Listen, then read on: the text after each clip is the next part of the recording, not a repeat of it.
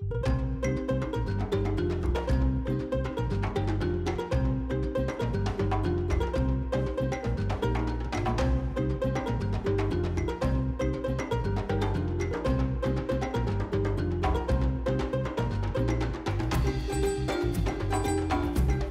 to the Charles Konan Banny Stadium, a pivotal addition to Ivory Coast sports infrastructure.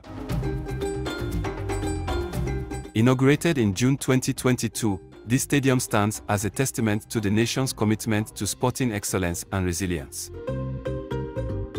Named in honor of former Prime Minister Charles Konan Banny, who succumbed to COVID-19 in September 2021.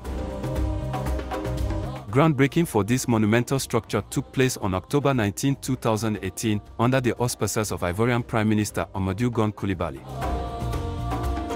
The stadium's inaugural moment came in a 2023 match between Ivory Coast and Zambia, where the home team secured a resounding 3-1 victory.